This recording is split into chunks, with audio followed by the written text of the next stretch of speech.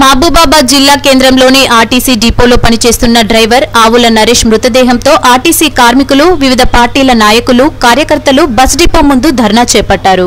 ఈ సందర్భంగా అక్కడికి చేరుకున్న జిల్లా ఎస్పీ నంద్యాల కోటిరెడ్డి యూనియన్ నాయకులతో సమావేశం ఏర్పాటు చేసి జేసీ డేవిడ్ తో కలిసి మరణించిన డ్రైవర్ నరేష్ కుటుంబ సభ్యులలో ఒకరికి ప్రభుత్వ ఉద్యోగం, 12 లక్షల ఎక్స్గ్రేషియాతో పాటు వారి కుటుంబానికి ప్రభుత్వం తరపున రావాల్సిన అన్ని సదుపాయాలు కల్పిస్తామని హామీ ఇచ్చారు.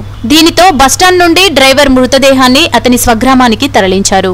ఈ సందర్భంగా పలు పార్టీల నేతలు, యూనియన్ నేతలు ఆర్టీసీ సమ్మెలో ఇదే చివరి మరణం కావాలని, ముఖ్యమంత్రి తమ ఆర్టీసీ యూనియన్ తో చర్చలు జరిపి ఆర్టీసీ కార్మికుల సమస్యలు పరిష్కరించాలని కోరారు.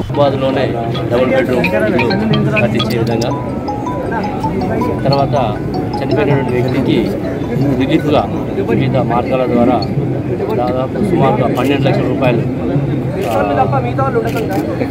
ఇవ్వడానికి ఒప్పుకోవడం జరిగింది. వాళ్ళు 3 ఎకరాల ల్యాండ్ దఫాలుగా రిప్రజెంట్ చేయగా మరి ఏదైతే ప్రభుత్వము అక్రమ దమనకాండ విధించడం వల్ల మరి నిన్న వచ్చినటువంటి కోర్టు తీర్పు కళ్ళలేంది చనిపోయినటువంటి నరేష్ కుటుంబానికి మరి సాయం చేయాలని మరి అందరం కలిసి కోరగా మరి ఈరోజు ఒక 10 లక్షల రూపాయలు 12 లక్షల రూపాయలు ఇచ్చే విధంగా, అదేవిధంగా ఇంట్లో ఒకరికి ప్రభుత్వ ఉద్యోగం ఇచ్చే విధంగా మరియు డబుల్ బెడ్రూమ్ ఇల్లు మైబాలో ఇచ్చే విధంగా చెప్పడం జరిగింది.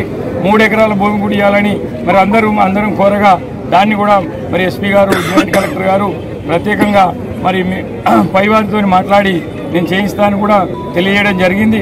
మరి దానికి అనుగుణంగానే మరి ఈరోజు ఏదైతే ఈ కార్యక్రమంలో మరి ఈ యొక్క దాన సంస్కారం చేసేందుకు మరి ఎల్లంపేటకి వెళ్ళాలి. అదేవిధంగా ఎవరు